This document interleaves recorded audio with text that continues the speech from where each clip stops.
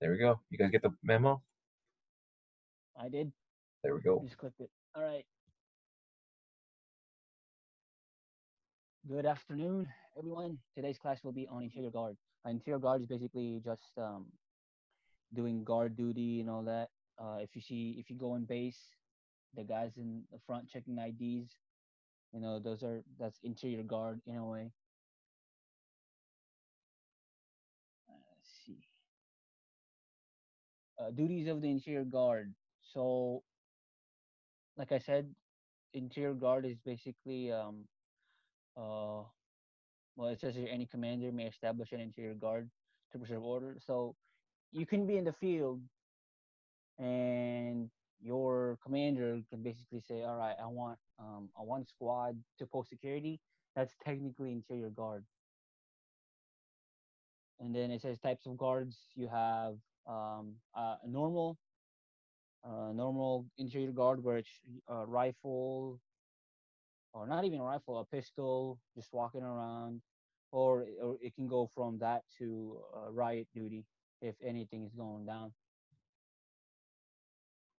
And there's two types of orders for interior guard. This one is probably if you're going to OCS, this is probably the most important one that you need to pay attention to because this is your general orders. Um, and there's 11 of them. Before you go to OCS, memorize your general orders.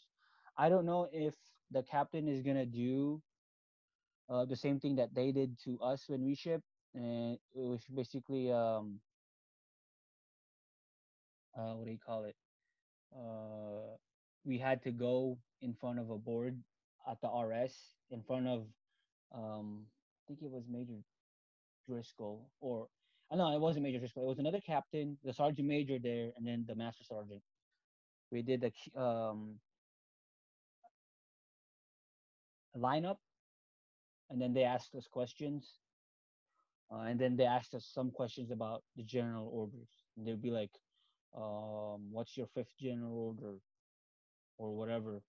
So definitely memorize that. I don't know if they'll do that this year because of what's going on, but even then, you still have to memorize this before at OCS. So memorize it now because it's pretty easy to memorize. Once you memorize it here, it'll be you have one less thing to worry about at OCS. So definitely general orders. Pay attention to that. And then you have your special orders. That one depends on your commander, command, whoever's in charge. Um, it's up to him or her what that special order is. And then deadly force. It's pretty explanatory. It says force which a person uses causing or that he knows or should reasonably know would create a substantial risk of causing death or serious bodily harm. When to apply deadly force. Um, I'm not going to read them all. I'm just going to self-defense and defense of others, elements of property involving national security, assets not involving national security but inherently dangerous to others, serious offenses against persons, protect public health or safety, arrest or apprehension, or escape.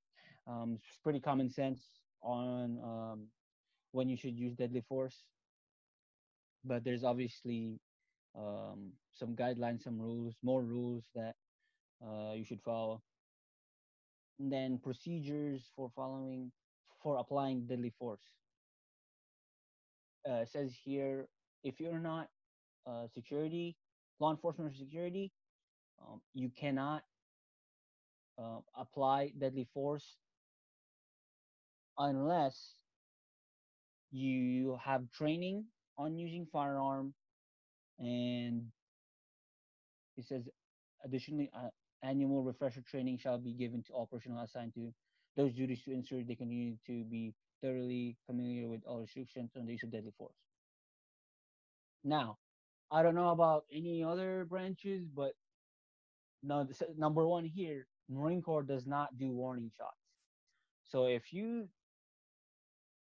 someone tells you to, or if in the Marines when they tell you to stop, and if you don't stop, they're gonna shoot you. I mean, that's just the way it is. But at that point, if you don't stop, then you're probably trying to do something malicious. And then some other stuff that on here that's um, guidelines on when to use deadly force. But that's the most important one. Warning shots are prohibited, meaning Marines don't use warning shots. They don't do warning shots. The guard chain of command. For this one, there's a lot. It says commanding officer, field officer, officer of the day, commander of the guard, sergeant of the guard, corporal of the guard, and guard sentries. At OCS, there's only going to be three, which is sergeant of the guard, corporal of the guard, and guard sentries. And that'll explain what those are on the next slide. But usually, well, not usually, at OCS, you only have three: sergeant of the guard, corporal of the guard, guard sentries. The other ones don't really matter until you get to the fleet. But obviously, at OCS, for the candidates, it's sergeant of the guard, corporal of the guard, guard sentries, and the actual Marines at OCS. Obviously, they have commanding officer, field officer of the day, commander of the guard. And so the billets, like I said, commander of the guard, commanding officer, field officer of the day. I'll touch on the important ones: sergeant, corporal, and then the main. So sergeant of the guard. The sergeant of the guard assists the commanding of the guard in ensuring proper instruction, discipline, and performance of duty of the main guard. He performs the duties of the commander of the guard if no commander of the guard is assigned. So at OCS, there is a sergeant of the guard, but unlike it says here, it says the sergeant of the guard assists the commander of the guard. There's no commander of the guard for the candidates. The sergeant of the guard is, um, like it says here, he performs the duties of commander of the guard if no commander of the guard is assigned. So if you are um, tasked for sergeant of the guard, it's I feel sorry for you because sergeant of the guard, basically what you have to do is, obviously there's shifts when you have fire watch. And what the sergeant of the guard does is he's in charge of the corporal of the guard. And I'll tell you what the corporal of the guard is later, but he's in charge of the corporal of the guard. The corporal of the guard, once fire watch starts, they have they're on watch for 2 hours. So if you can imagine, if you're sergeant of the guard and the corporal of the guard is on watch for 2 hours, you have to relieve them after every shift. So if you're sergeant of the guard, your sleep is broken up. You have to wake up every 2 hours to relieve the corporal of the guard. Like I said, which is unfortunate for you, but you should only get sergeant of the guard once. I think in my platoon, um, we got one guy who got sergeant of the guard twice, so it was unlucky for him. I never got sergeant of the guard, but I always got corporal of the guard. Okay, so corporal of the guard. Corporal of the guard, you're in charge of the quarterdeck. The quarterdeck is basically in the middle of each squad base. So you have, if you're in Alpha Company, I was in Alpha Company. There's four squad bays. There's four platoons in Alpha Company, which means there's four squad bays. And each, if you imagine a square, and you put Alpha Company first platoon on one corner, on the left bottom corner, and then Alpha 2 will be on the top right corner, Alpha 3 will be on the top, or Alpha 1 will be on the bottom left, Alpha 2 will be on the top left, Alpha 3 will be on the top right, and Alpha 4 will be on the bottom four of that square. In the middle is where the quarterdeck is, and that's basically the office of the commanding officer of the company, the gunnery sergeant of the company, the sergeant first class of the company. So if you're corporal of the guard, you always have to be on your toes because you're in the presence of the leadership there. So if you screw up, they're gonna notice. So the corporal of the guard is in charge of the quarterdeck. At OCS, if you're corporal of the guard, basically you have to get counts. Counts is important at OCS. So Let's say it's time for you to relieve the first corporal of the guard. Once you relieve the corporal of the guard, you have to get your counts. So you have to go to platoon, every platoon's fire watch, because by then they should already have counts. So you go to every platoon's fire watch. Okay, Alpha One, what's your counts? Alpha Two, what's your counts? Alpha Three, what's your counts? Alpha Four, what's your counts?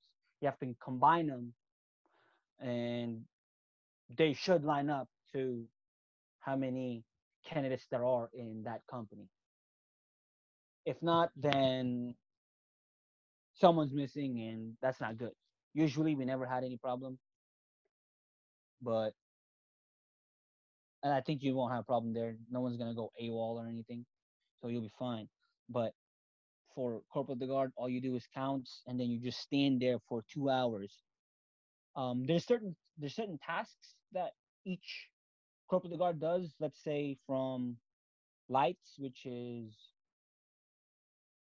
lights is 2100. From 21 to 22, the first Corporal de Guard will do this. From 22 to 01, next Corporal de Guard will do this. So you're just gonna certain tasks. You'll have certain tasks as you do Corporal de Guard.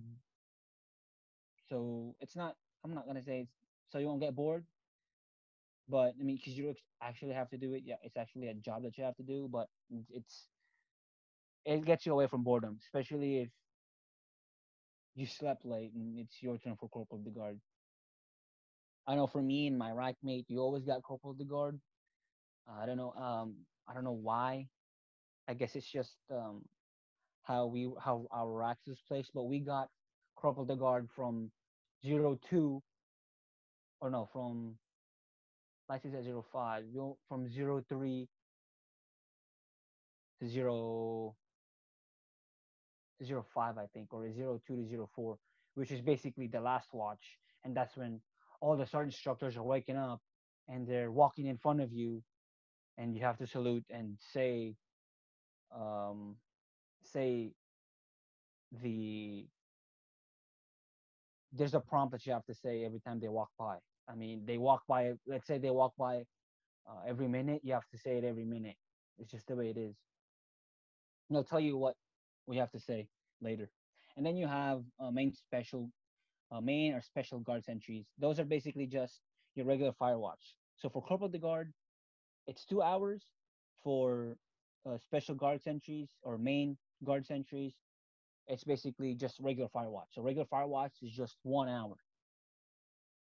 Every hour you wake someone up, it's your turn. If they do the same thing as the Corporal de Guard, but instead of getting counts for the whole company, you get your counts for your platoon. So you help out the Corporal of the Guard. So what you do is your um your fire watch, you get your counts, and then you have to log it in a logbook. They'll teach you there how to do it.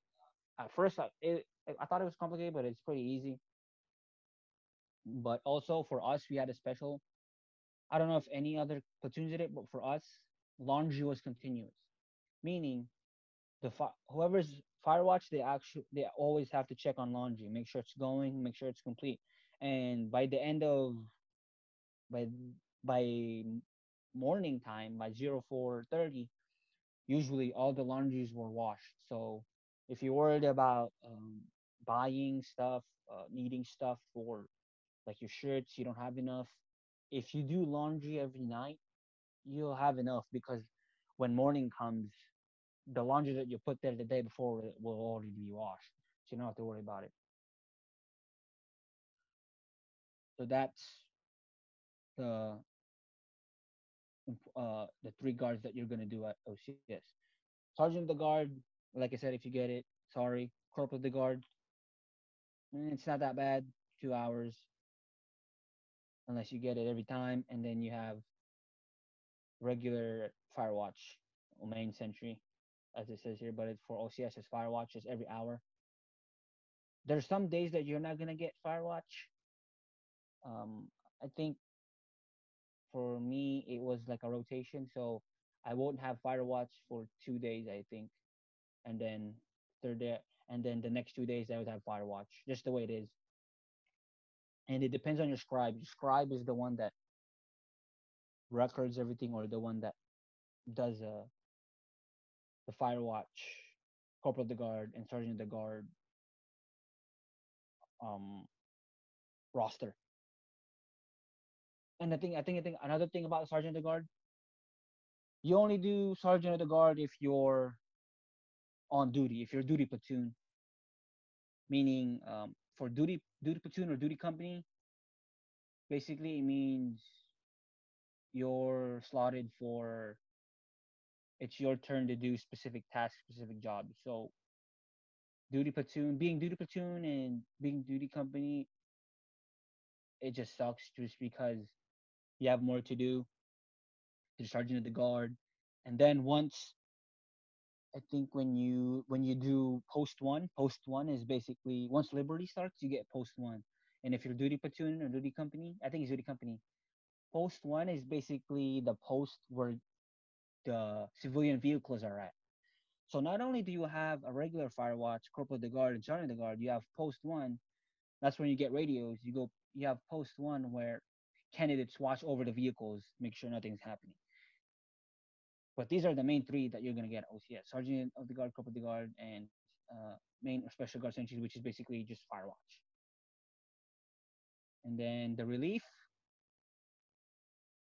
this goes in order. So the sentry gets relieved. The last one to get relieved is the officer of the day. It goes by order for sergeant of the guard. So what's gonna happen is the sergeant of the guard wakes up and then waits for the next corporal of the guard, and then he'll walk the corporal of the guard for the next watch to relieve the current corporal of the guard. It's not gonna be fancy. The sergeant of the guard is just there to make sure it actually happened, and then he has to write down on the log that, let's say, candidate Corpus, sergeant of the guard, successfully relieved so and now so and so is on duty, something like that. And then for the regular fire watch, you just wake up the next rack since they're next for fire watch. So what typically happens is you wake them up 10 minutes before your watch ends, so they have time to get ready. And then it's formal relief. We never did formal relief. We when You only do formal relief when you're duty platoon. You go outside and then you relieve the other platoon. That one was formal, but that only happens once or twice. The formal release procedures, blah blah blah. Formal relief. Challenging personnel. So this one is that's it. That's if you're at the gates, the actual watch. So what happens is you see someone, you say halt. Who goes there? OCS. We never said that, so we were just making fun of it. If every time we see someone walking by, or just our buddies walking by from the exchange, we'd say halt. Who goes there? It's just a joke, but we never said halt. Who goes there? And then it says here, advance, repeats, answer to challenge, such as officer of the day to be recognized, something like that. OCS, we never did that. You'll get an in-depth class about what to actually do in these circumstances, but at OCS, we never did that because we knew who each other were, and during from let's say 2300 to 04, no one's up and about walking because they're all asleep. The only ones who are up are Firewatch and Corporal of the Guard. Those are the only people who are up at that time, and I think those are the only people who should be up. You should be sleeping, not doing whatever.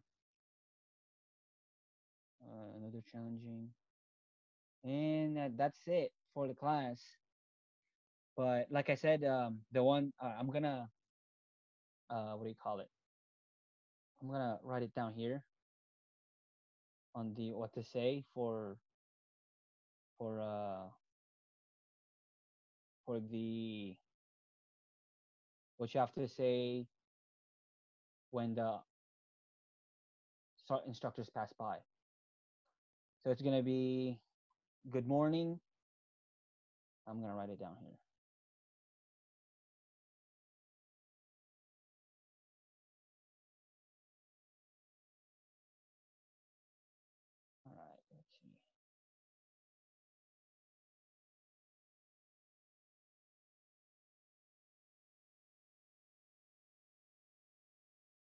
So you say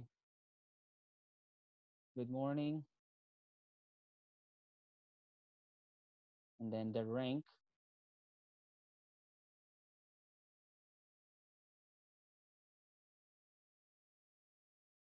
candidate, and then your name, reports for whatever company you're in.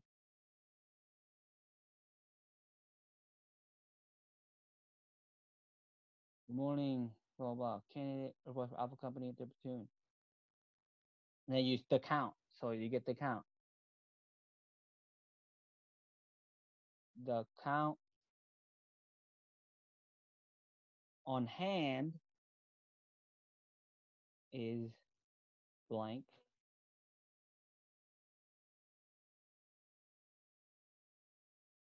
The count on deck is blank. And then obviously when you have rifles, there are so and so blank rifles.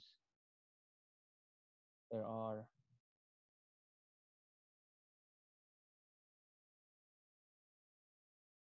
now secured.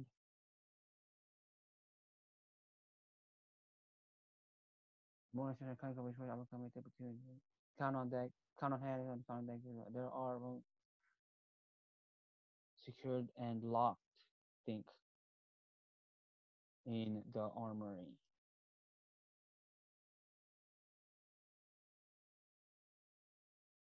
And then the final thing I've said is there is nothing unusual to report at this time. Then you save the rank again, the time of day.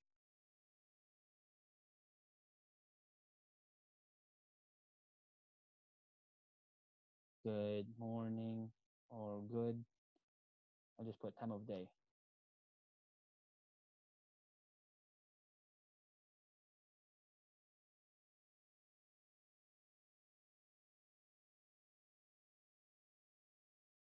And then the rank. So it's going to be you pop a salute. Good morning, good afternoon, good evening, Staff Sergeant, Candidate, Corporal, report for Alpha Company to platoon. The count on hand is blah blah blah. The count on deck is blah blah blah. There are 64 M16 A4 rifles, all secured and locked in the armory. There is nothing usual to report this time. Good morning, or good evening, good afternoon, good evening, Staff Sergeant.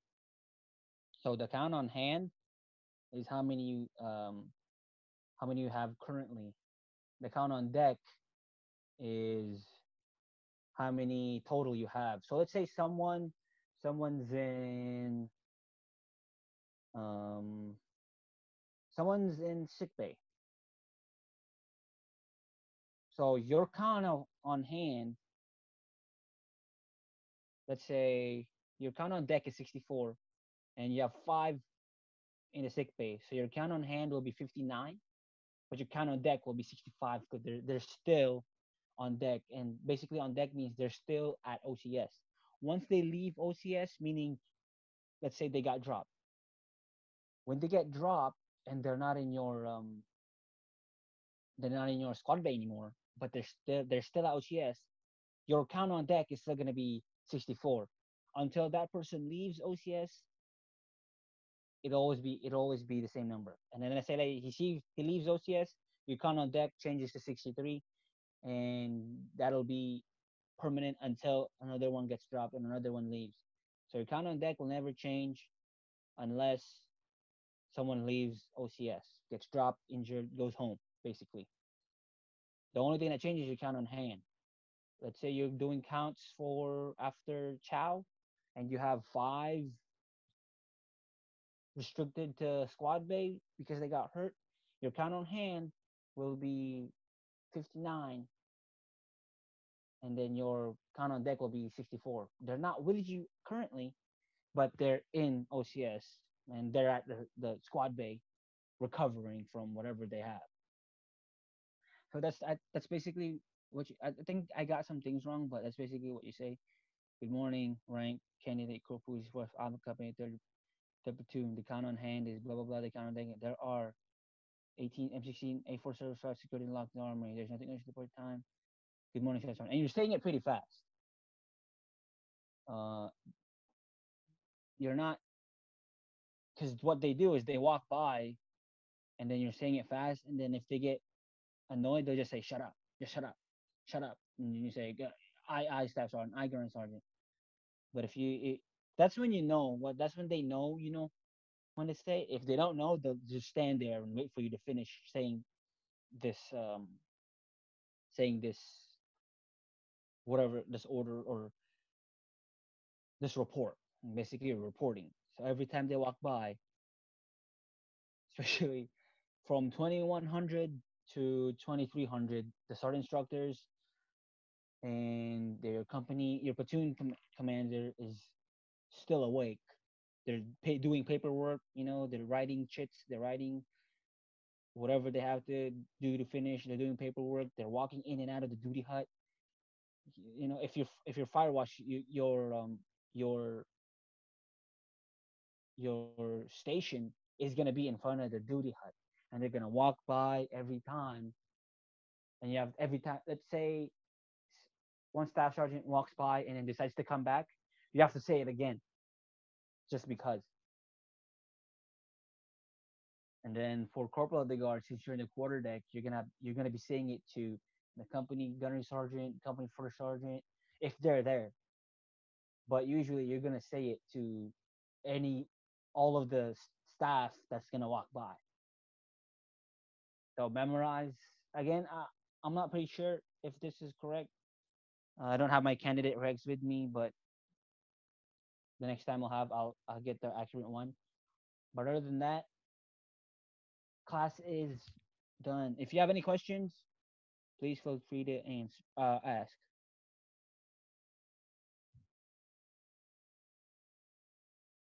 Any questions?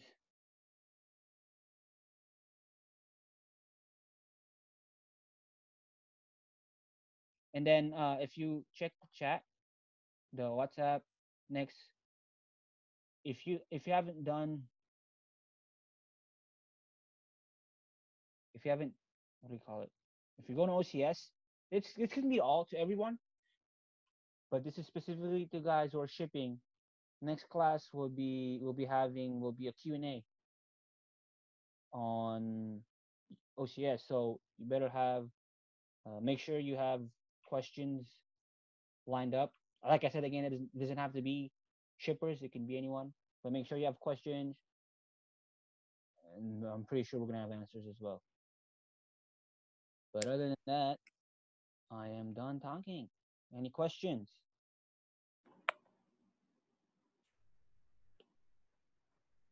No questions. Alrighty then. Hey Martinez, you can what do you call it? You can stop recording. Okay. Right. Right on, man. Yeah. Thank Hey, you. we're doing Q&A next week then, Tuesday? Yes, Tuesday or Thursday, I don't care. I think we should Okay. do a Q&A, maybe a weapons class, and close order drill. Okay. So because I was thinking the same thing, the Q&A. So we'll probably let's have a Q&A next week, and then before they ship, let's have another Q&A. Just in If we case do a they miss it. Q&A now and we give them like ideas for what gear to bring, they have Yeah. time to get it. You know what I mean? Yeah, exactly. And then we'll have a final Q&A before they leave.